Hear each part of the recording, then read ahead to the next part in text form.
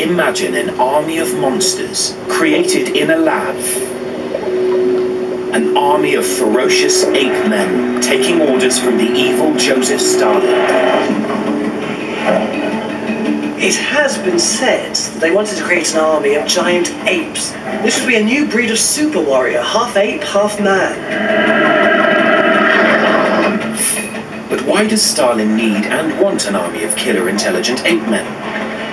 He is trying to solve a problem the Soviets themselves have created. In the years after the revolution, the communists ruled by terror. The secret political police, the Cheka, torture and murder ordinary Russians in their tens of thousands. In this supposed workers' paradise, no one was free to change jobs, criticise the regime, or even travel. Peasants had their plots taken from them and were forced onto collective farms, and anybody who went on strike, they were simply shot. The secret police later become the NKVD, and they take the Red Terror to new levels of barbarism.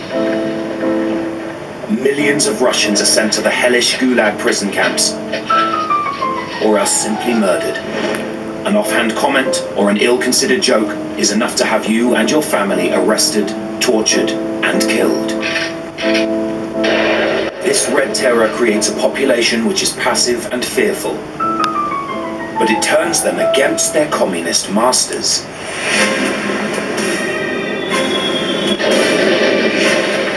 In 1941, Germany invades, and the advancing troops are welcomed as liberators by many impoverished and oppressed Soviet citizens. To make matters worse, Stalin's purges have decimated his own army. In 1937, Stalin's secret police, the NKVD, arrested, tortured and executed the majority of the Russian military high command. That included some 500 senior officers and 8 generals. To replace officers killed in the purges, junior soldiers are promoted. Red Army conscripts are nervous, dispirited, and resentful. They hate the Germans less than they hate their own communist commissars.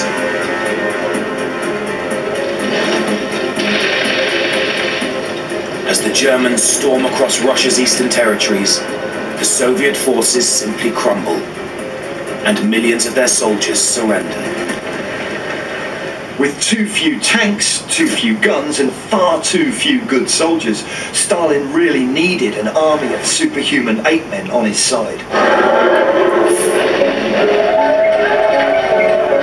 Ever since the 1917 revolution, Soviet leaders have talked of creating a new breed of superhumans who are perfectly obedient to communist rule. Stalin is reported to say, "I want a new invincible human being, insensitive to pain, resistant and indifferent about the quality of food they eat."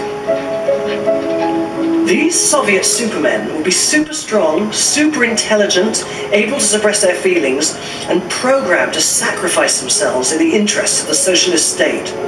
The socialist superhumans will not be created in a lab, but will be the products of a superior communist system. The perfect society will create perfect people.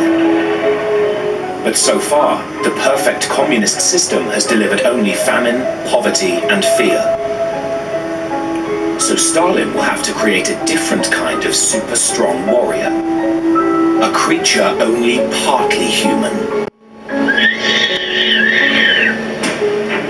Since the Middle Ages, there have been stories of women who had bred with apes and given birth to monstrous creatures. Some Soviet scientists began to wonder, could such creatures be created in a lab and bred like dogs and horses for strength and speed and loyalty? Work starts on a human-ape hybrid after the end of World War I.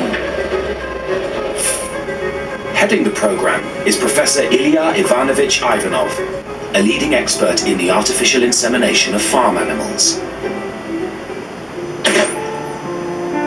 He has already successfully bred a zebra with a donkey to make a zedonk, crossed a cow with a bison to get a zubron,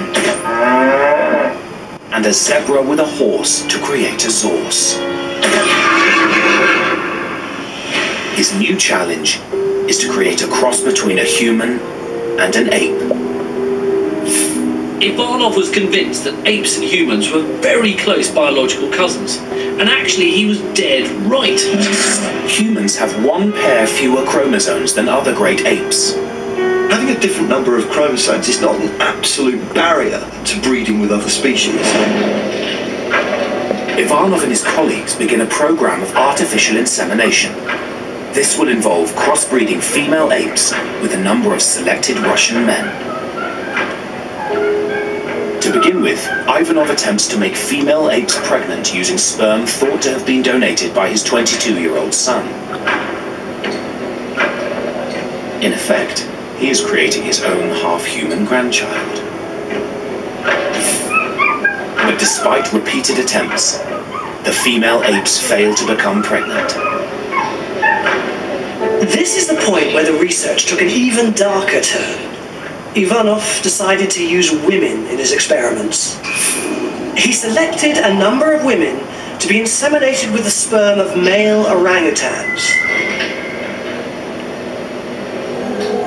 The ethics of making women give birth to ape monsters did not stop Ivanov and his fellow scientists. Ivanov lines up 5 women to conduct his first trials. To inseminate them, a suitably strong, agile, intelligent orangutan is selected and transported hundreds of miles to the lab. The 26-year-old ape is called Tarzan. But just before Tarzan is able to inseminate the women, he suffers a brain hemorrhage and dies. Ivanov's ambitious dream dies with Tarzan. He has failed to prove that ape and human DNA are compatible, and the regime loses patience with his research. At the point when Ivanov is trying to create this half-ape, half-human hybrid, the science of genetics is only just beginning. Within decades, scientific advances lead to successful in vitro fertilization, cloning, and genetic modification. If Ivanov knew then what we know now, Stalin might have got his monster army of human hybrids. If he'd had the kind of technology that created Dolly the sheep, he might have got closer to his goal. But thankfully, the tools of modern genetic science were not available to Stalin. In the end, the only monstrous animals in the Red Army are the Communist Party commissars and secret police, who torture and murder countless millions of people.